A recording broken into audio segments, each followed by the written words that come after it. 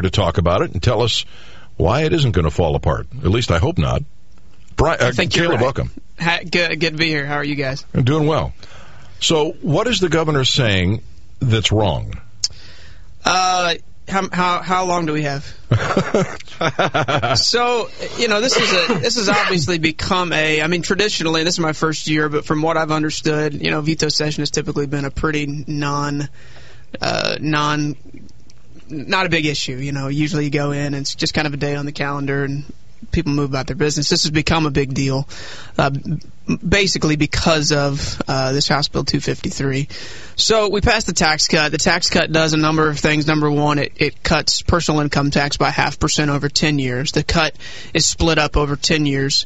The cut only goes into effect, the personal income tax cut only goes into effect if there's $100 million in general revenue growth in that year than one of the 3 previous years. And so there is a mechanism by which, it's a little bit more of an intentional guarded approach to tax cuts. The Kansas bill, for instance, didn't have any growth triggers in it, so that's one difference between what we're doing and what Kansas has done. It also cut corporate income tax in half over a period of 5 years, and did a few other things. The governor, number one, the thing that has frustrated me the most about what he has done in this process is he is currently withholding $400 million from K through 12 education, from the University of Missouri, from vital services all over the state, and it's simply a political ploy. He is using that money to more or less scare people into thinking that this is something that it's not. And I think that's a terrible disservice to the people of Missouri. My goal in this and in the conversations that I've had with folks is, look, let's at least talk about the facts. Don't talk about what Governor Nixon has thrown out there, because half of it is garbage. Let's talk about what the facts are. Let's talk about what this does, potential ramifications, potential consequences for better or worse, and then let's make a decision based on the facts. But let's not make a decision based on the fact that we have a governor who has been completely disengaged in anything substantive up until this point. Now we have a governor who is literally holding education institutions hostage by saying, if we override this veto, I'm taking this money away from you. And I don't think that's fair, and I don't think that adds to a meaningful dialogue on whether or not to cut taxes and how we cut taxes, which is what we're trying to do. Kind of another Democrat with sequestration, isn't it? Well, it kind of is, except for the fact that the Missouri Constitution says the governor has the power to withhold revenues when the revenues aren't there. He doesn't have the power to withhold this money when the revenues have come in. There's a $400 million surplus this year, and I think that's important for people to understand. There's no reason, he has no constitutional ground by which to do what he's doing, and he's doing it anyway. And like I said, I think that's unfair to Missourians. I think that's unfair to the process of talking about House Bill 253.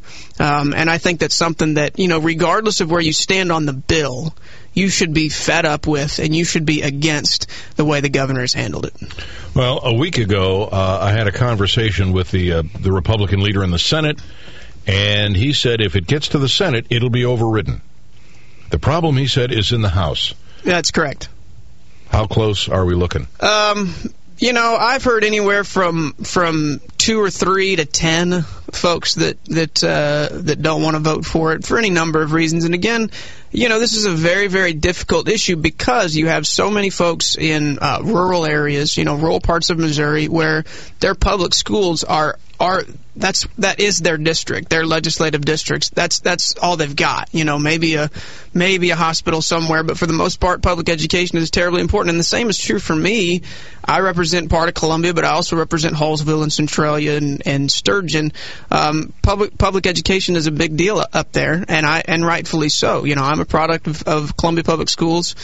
Some people think that's a good argument. Some people think otherwise. But I'm proud of that, and I think that we need to be mindful of the investments that we need to make to continue moving Missouri forward in education. And the governor has said, well, you can't be for education and be for House Bill 253, which is the absolute most ridiculous, gross generalization of anything I've ever heard in my life. I mean, it is just absurd to say, well, you're either for public education or you're for a tax cut.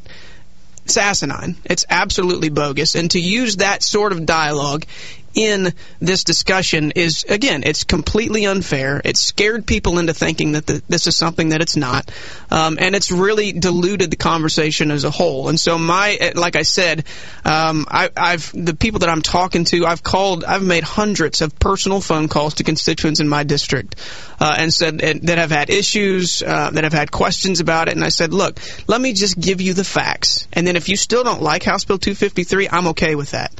But let's get on the same playing field, and let's not do all this fear mongering and say the world's going to end, because it's not. It's absolutely not going to.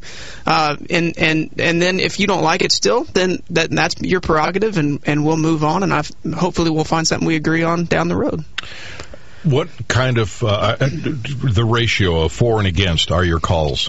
Mostly for, mostly against? As of I want to say Tuesday of last week, we did the math, and we were very careful to keep track of it. About 60% of the calls that have come into my office have been in favor of overriding the governor's veto. 60% of the folks are in favor of getting this tax cut legislation through. I get a lot, obviously, because of how my district is in being representing Columbia and then also representing the northeast part of Boone County. I get a lot of folks from Columbia that aren't in my district, but that email me and that call me and have input. Obviously, folks tied to the university, to K through 12 here in Columbia they're scared to death of it, and I just don't think they need to be. And so I'm very much okay with engaging in the dialogue, and again saying here's the set of facts, and the governor has a couple of these assertions that he's made. It's going to cut it'll shoot a $1.2 billion hole in the budget in 1 year. It's completely absurd. It's just absolutely not possible. Part of an additional cut in the legislation was tied to the passage of the Marketplace Fairness Act, the internet sales tax at the federal level. It's not passing anytime soon. I mean, I've talked to the congressional delegation in Missouri, in the House, to talk to Roy Blunt, who co-sponsored it in the Senate. It's not passing. So that's not a fair part of this dialogue to have, and to scare people into thinking, okay, well, this thing they say it may very well pass. Well, it's not going to pass. It won't pass in the next 2 years. It won't pass before 2014 because House Republicans won't want to vote for what they see as a pretty significant tax increase. So, I mean, politically, it's not going to happen. Policy-wise, it's not going to happen either. I'm curious, because you bring up the internet sales tax, which I'm opposed to. I don't think the federal government needs to pass anything along those lines, but I do believe that the states individually can say if you sell something on the internet and it originates here in the state of Missouri or California or wherever, you have to charge your customer the going sales tax rate. Sure. Why didn't the state of Missouri do that? Well, we've started the process of doing it a couple of times. There were a couple of bills this year where we would enter in.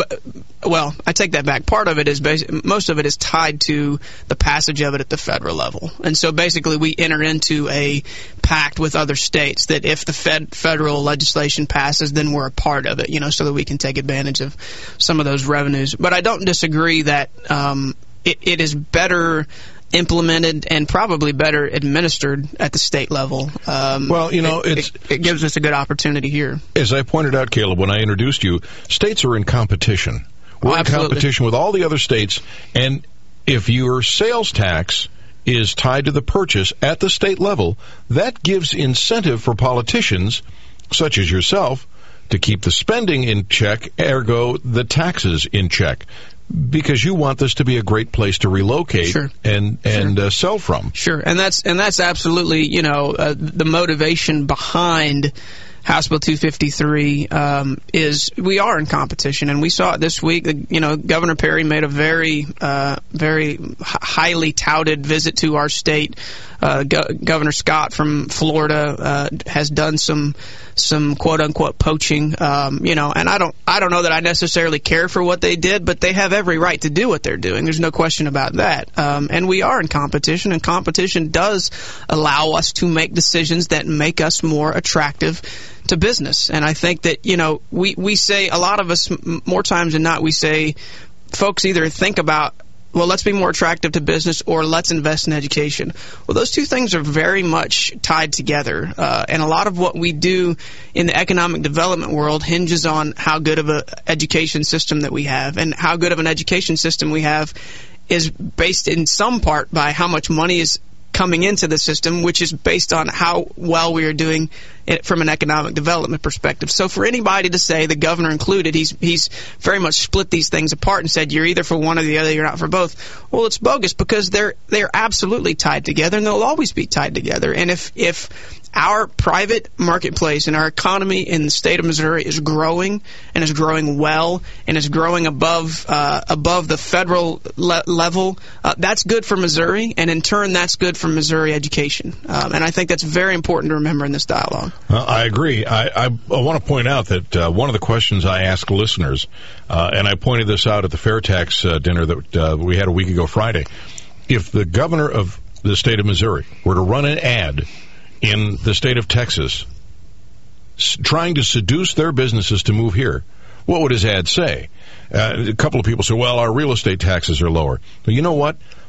I can increase the value of my business without increasing the real estate value of the property it's on.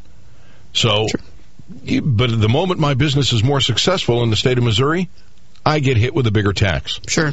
The schools are, better, kids graduate. Well, yeah, but then we don't have the Mexican immigrants coming across the Missouri border the way they do in Texas. Well, and most of the dialogue that was had in that whole Missouri versus Texas thing, we can't compare ourselves to Texas in hardly anything, because the state demographics and the geography of it all is very, very different. I mean, they have oil, we don't.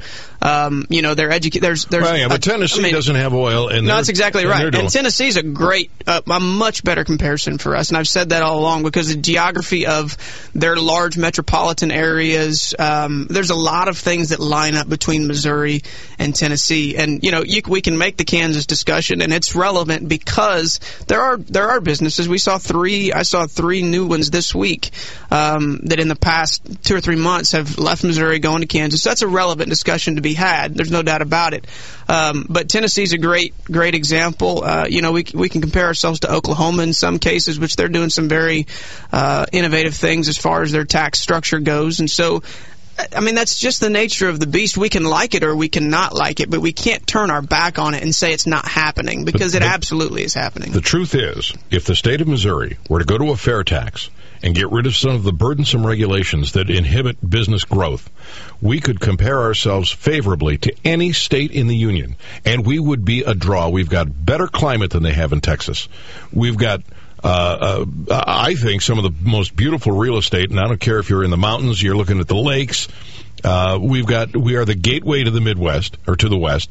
We have all kinds of advantages if we can just get rid of this burdensome income tax, and at the very least, reduce those taxes and some of those government regulations that inhibit business growth. Caleb Rowden is our guest. 874-9390, 800-529-5572. If you've got a question for Caleb Rowden, it is the Gary Nolan Show, the Zimmer Radio Network. This is the Gary Nolan Show. Minimum government, maximum liberty. I'm Gary Nolan on News Radio 950 KWOS. This is the Wall Street Journal Report. I'm Jennifer Kishinka. As investors return from summer holidays, they're facing several big questions involving Fed policy, Syria, and discord in Washington. The Journal's Gregory Zuckerman says as the Fed pulls back its bond buying program, you might not want to be in riskier assets. High-yield bonds are one area to be concerned about, and maybe stocks that have run up a lot. You want the Fed helping you and at your back. So in general, you want to be a little more wary of more expensive stocks. Zuckerman says you'll also want to be wary about markets that have been fast growers lately, such as India, China, and Turkey. On Wall Street, stocks posting moderate gains. The Dow Industrial's up 61 at 14,871. The Nasdaq's up 38. The S&P 500 up 12. It hasn't been tried since the 60s, a live game show on TV, but NBC will take the risk starting next week with a 1 million-second quiz. Inside an enormous hourglass-shaped cage, contestants will answer trivia questions for hours. This is the Wall Street Journal Report. That's the sound my coffee mug made when it hit the kitchen floor after I realized my 16-year-old son was addicted to meth. Hurry! This is the sound of him being rushed to the hospital after we found him strung out on his bedroom floor. And this is how it sounds when he tells you he's finally ready for treatment. If you or someone you know is recovering from addiction, share your story with the partnership at drugfree.org, because your story can change someone else's. Does your business thrive by serving other businesses? Would you like a healthy, steady flow of B2B leads that are customized to grow sales? Hoovers has developed a best-in-class lead generation tool that makes it easy for you to find targeted leads for your business. You'll be amazed at how easy it is to get the right leads fast. Try it today for free. Get 50 free leads and a 24-hour free trial. Just call 800-601-7780. 800-601-7780. 800-601-7780. No matter what happens in life, I will always be there for my brothers. Through thick and thin, we're blood. Except if I crush them in fantasy football. Then they can cry over my untouchable roster that says, talk to me next season. Blood's thicker than water, but isn't thicker than football. Crazy about football? Head to Sears for big TVs and big brands from Samsung to Sharp. Get a 55-inch Samsung 1080p LED TV, only $799.99. This is the ultimate football experience. This is Sears. See stores or Sears.com/football for details. Prices may vary in Alaska and Hawaii. Not many foods are fun to watch cook. Then again, not many foods are lean beef. Every smoke and pop is a feast for the eyes. And every sizzle? That takes your taste buds for a little bit of a ride. So grab Summer by the Grill and look forward to your next great barbecue. Above all else, beef. It's what's for dinner. Brought to you by Missouri's cattle farmers. To learn more about lean beef, visit moobeef.org. Here at Zimmer Radio and Marketing Group, we are always looking for someone who is going to take us to the next level. Just because you don't have a sales background doesn't mean that you can't be great at this. When interviewing people, I really look for someone who sets not only professional goals, but personal goals as well. We want to talk to people that are just as excited to help our clients grow their businesses as we are. We always say here, we want to hire for attitude and train for skill. And I think a lot of people don't realize that whenever you apply for us, we're not necessarily looking for someone who has a sales background. We are open to anyone. We also look for people that are self-motivated. We want to know what motivates you, because we know that we can get the best out of you when you're self-motivated and we know what drives you. We want someone who is goal-oriented and does have a track record of success. We don't want quitters. We want someone who is going to be in here and is truly looking for a great career. If you think you have what it takes to join our award-winning team, visit ZimmerCommunications.com and click on the employment button for more information. KWOF.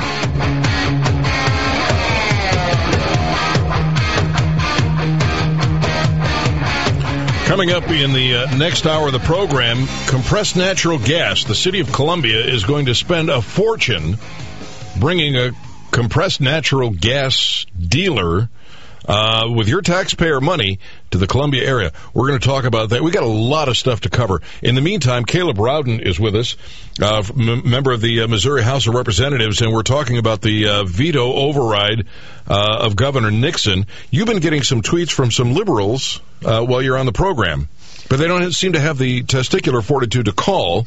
They just send you some missive on your Well, yeah, I mean, you know, and the liberal argument on this is, you know, they don't believe that tax cuts stimulate the economy in the first place, and so this is very much at its core is very much either you believe in less government and more money in the private marketplace, or you believe otherwise. And there has been a lot of rhetoric thrown into this conversation, but at the end of the day, you know, I believe in lower taxes. I absolutely do. I think that is something that absolutely stimulates our private economies and our private marketplace. That's not to say that we don't need to be doing other things as well, i.e. invest in education and do those things that we need to do. We invest a ton in education. Well, and let me ask you this very quickly. In the next session, are you going to introduce a fair tax bill? You know, I haven't even thought about it, frankly. Think about it. Think about it, and I will promote the hell out of you for that. Okay. All right, let me go to the phones here, because before I go to the phones, read that tweet that you got from the guy from the NEA. And then, because he's getting on his Twitter account, 874-9390, 800-529-5556. Basically, further tax cuts won't improve Missouri's competitiveness. They will undermine it. So again, it goes back to the discussion of we have put ourselves in this box of either we're trying to make the private economy grow and we don't care about education, or vice versa. And that's just those are not good boxes to put ourselves in, because they're not relevant and they're not reality. Let's go to the phones very quickly. Alan, welcome. Glad to have you on the Gary Nolan Show. Hey, Gary. First of all, Mr. Rowden, I agree wholeheartedly with your tax cut and overriding the governor's veto. I have contacted both my senator and representative in support of you. Now I'm going to throw you the curveball. What do you feel about the override of House Bill 436? House Bill 436 is the gun bill, the Second Amendment Preservation Act. I am 99% sure it will be overridden. The hit on it that people make is the constitutionality of it. And, that's something that definitely is probably going to be a part of the discussion. I think it's important for people to understand when we talk about, the supremacy clause at the federal level. I very much believe in that, but I also believe and and know for a fact that the supremacy clause applies to laws that are enacted at the federal level that support the Constitution. And if there are laws enacted at the federal level that do not support what the Constitution says, then the states do have a right to push back. And so I think that's part of the discussion that's being had with House Bill 436. Alan, I got to run. I appreciate the call. Glad to have you on the Gary Nolan Show. I think he was going to say keep up the good work to you. Let me very quickly, Pete, you got to go fast. Welcome. Okay. A good thing we can advertise in Missouri is that our state officials are free. They're free to spend $5.5 million on a King airplane without anybody okaying it. I hadn't thought about that. I wonder how that'll run in Texas. Yeah. All right, well, Pete. Free in Missouri. Pete, thank you. Glad to have you on the Gary Nolan Show. Daniel, welcome. Glad to have you on the Gary Nolan Show. Got to go fast. Yeah, long story short, I operate both my grandpa's farms, and my wife's going through school at PT at the University of Missouri. And over the weekend, my cousin come in from Kansas and was telling my wife about all the opportunities she had out in Kansas. And before we left my grandma's house, my wife was asking me, so what do you think about Kansas? Oh, geez, that's horrible. Daniel, thank you for the call. Fair tax. Introduce the bill. Caleb, it is the best thing the state can have. On that cheerful note, I'll let you out of see you guys. All right, John Boehner going to support Obama in Syria. Gary Nolan, Zimmer Radio Network.